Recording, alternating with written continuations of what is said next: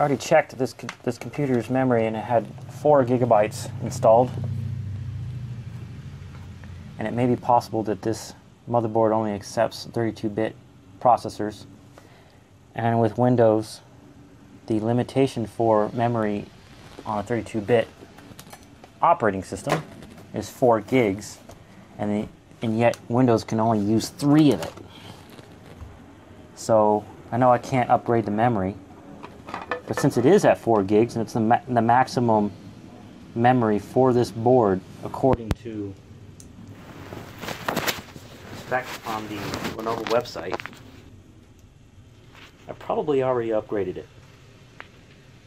So on IBM laptops, you want to look for the holes with the little icons. You always start with the memory icon and remove those screws first, and then investigate how the memory is upgraded, and then you do the keyboard icons and see if you can get the keyboard out. And then lastly, you do these other ones. I don't know what this symbol's for, but then not lastly, those are third. And then fourth, if you have to do a complete teardown, you do all the other screws after that. But the user serviceable ones are labeled with icons.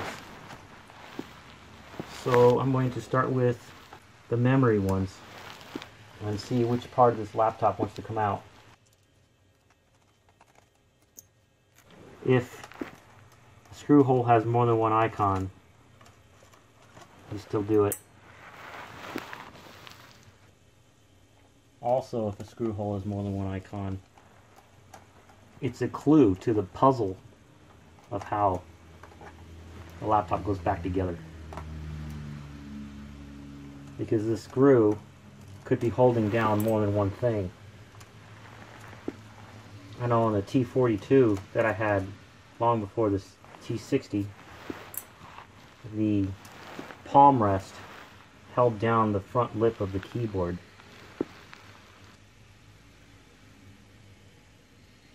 Those are all of those. And then there's one more for the keyboard, and we're going to do that after we're going to see what the memory one does. Oh, I can already tell palm rest is loose. You see here? You can see the memory was already upgraded apparently. I must have done that way back when I got this laptop. A friend gave this to me. He was getting rid of old stuff. I upgraded it. I never used it. He gave me 2 T60s. One with the widescreen and one with the old 4:3 ratio. And apparently I upgraded this because there's 2 sticks of memory in there already. Now we can take the keyboard out. There's only one screw left for that.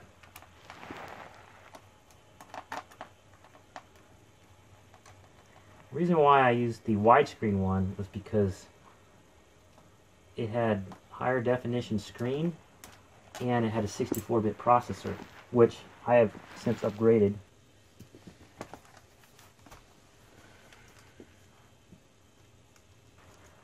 This is probably going to be a similar ribbon cable.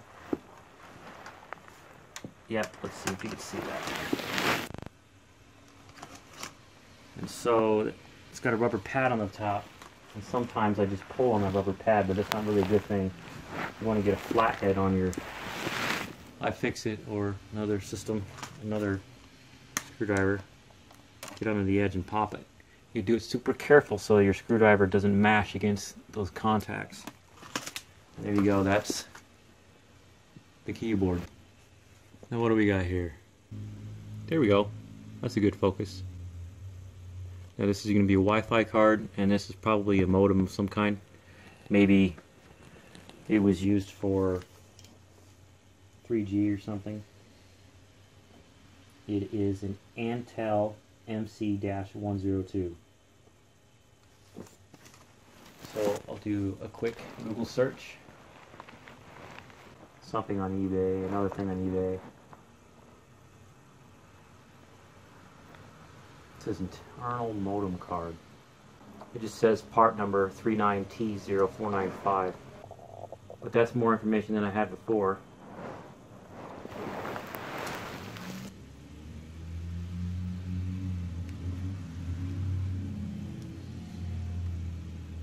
Oh, it does say that.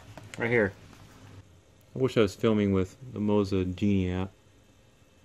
It focuses faster. There we go. There's focus. There's a part number right there. 39T0495. If I Google that,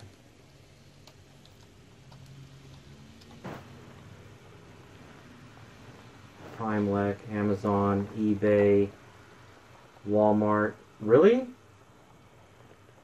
Walmart's selling it?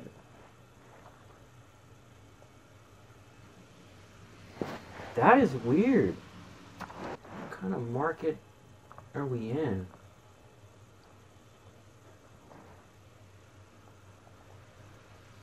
It just... The 56K dial-up modem. Okay, so finally someone tells me what it is. Dial-up. That is funny.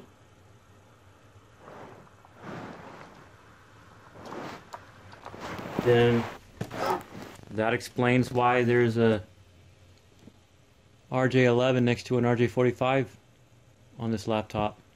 It actually had dial-up. And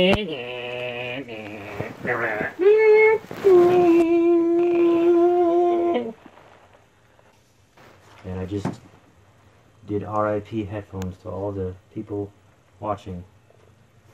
Now the other one is, and I already showed that to you earlier, I'll show it again on the screen. WM3945ABG. Throw that into Google. ABG will not do.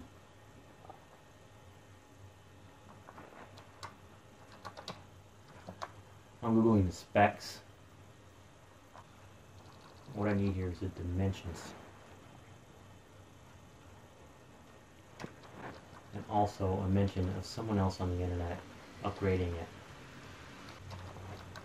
Someone's talking about upgrading it to a 4965 AGM. Nah, it's just a whole bunch of reading that goes on and on and on. If I throw the 4965 AGM into eBay, see what they got. 300 megabytes a second.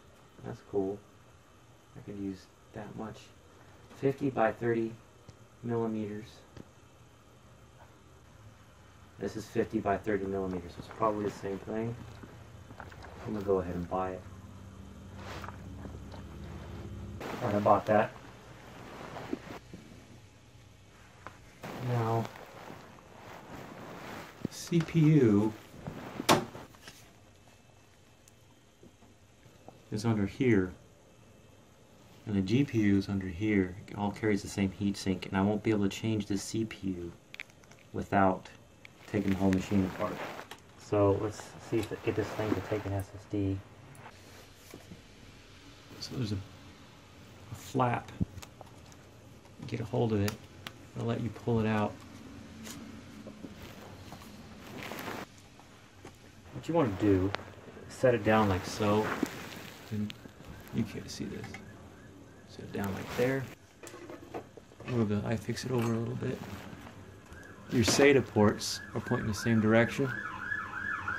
So you're just transferring parts over to the other one. So I'm going to go like that. This comes in a cage with 2 screws on either side.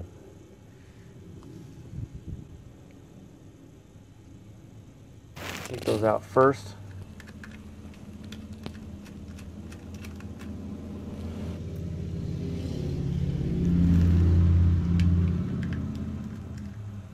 Before I hear anybody complain about me working on the carpet, I've done this for years, and the only time I've ever fried a motherboard because of the carpet was because it was winter. I was walking in my socks, and I touched a motherboard directly that was not grounded.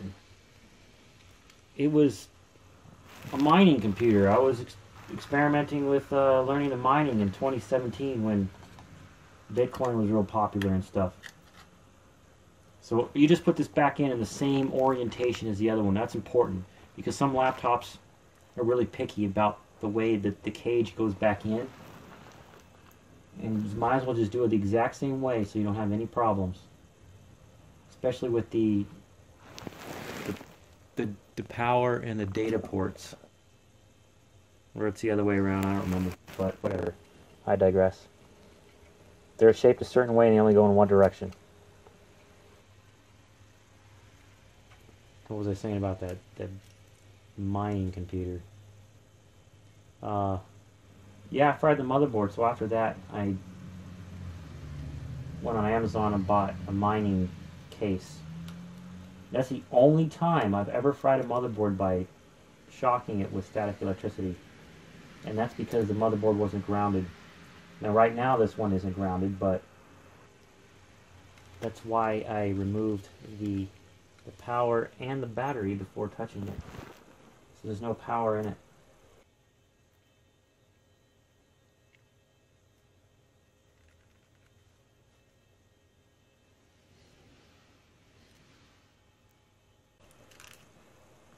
Why am I so clumsy? Fumbly. Let's try a bigger tip.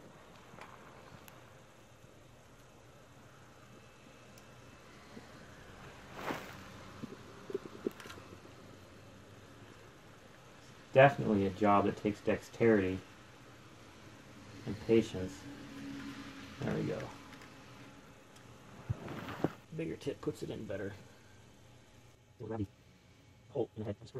Alright, so back in the same direction, we put these rubber pads on the exact same way. These are anti-vibrational pads that reduce the disk read errors and writes of hard drives. Don't actually need these for a solid state drive, but the case is designed to accept it.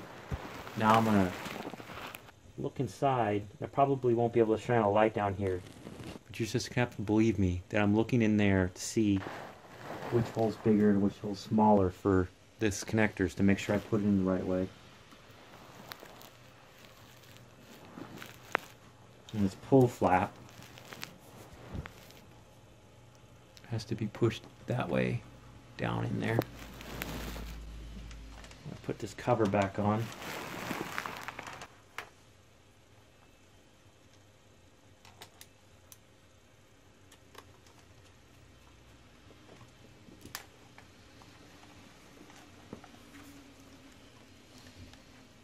Now I want to plug this keyboard back in.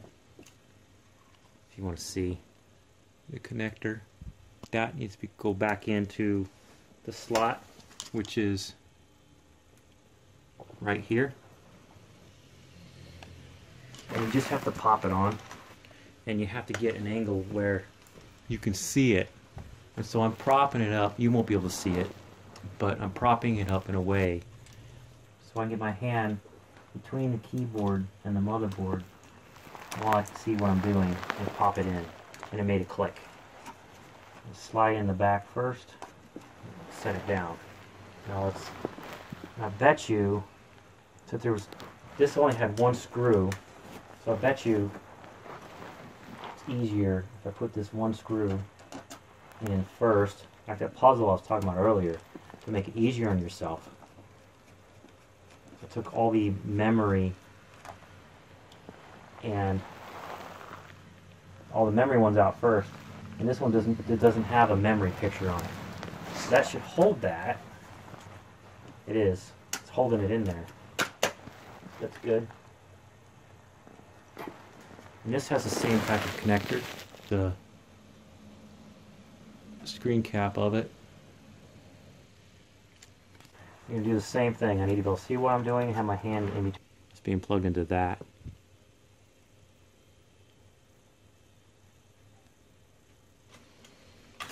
Ah!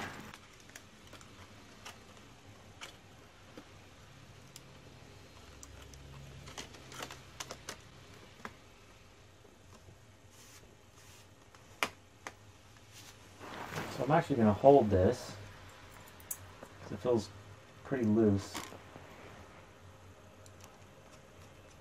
Get these ones on the ends. because this is a lot like my T42 that I used to have, where, so you see it, the palm rest holds down the front lip of the keyboard.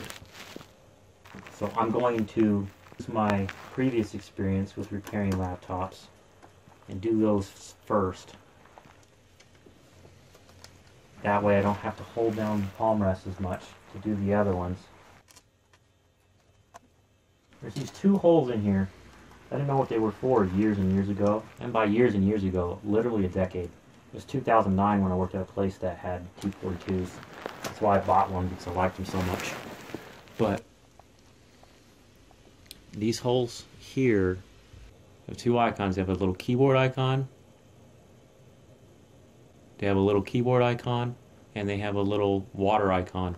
Don't put screws in here. What this is when you spill liquid on your keyboard, you hold it up, the laptop, in, like this, and you shake it, and the liquid comes out of those holes. So I can confirm with seeing this, I pulled this out of there. I mean, if I can get a focus where you can see that I wrote pink on it. I know I upgraded this laptop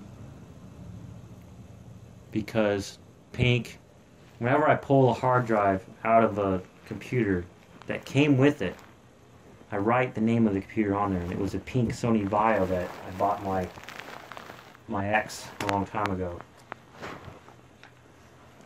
And then when I upgraded her laptop with a more RAM and with an SSD, I kept that hard drive. What's the capacity on there? 500 gigs. So now I'm going to install Windows 10 on it, 32-bit. This video isn't about installing Windows 10, so I'm not going to show you that. And when the parts come in the mail, I'm going to record that video. Hey, thanks for checking out the video. If you'd like to see when I put the CPU and the Wi-Fi card in, go ahead and get subscribed so you don't miss that. If there's anything in the video you want to comment on, go ahead and tell me in the comments below. If you get any ideas or any tips or suggestions for other viewers, please do that. And if you liked what you saw or you learned something today, go ahead and hit like for me. It helps out a lot. Thanks. See you next time.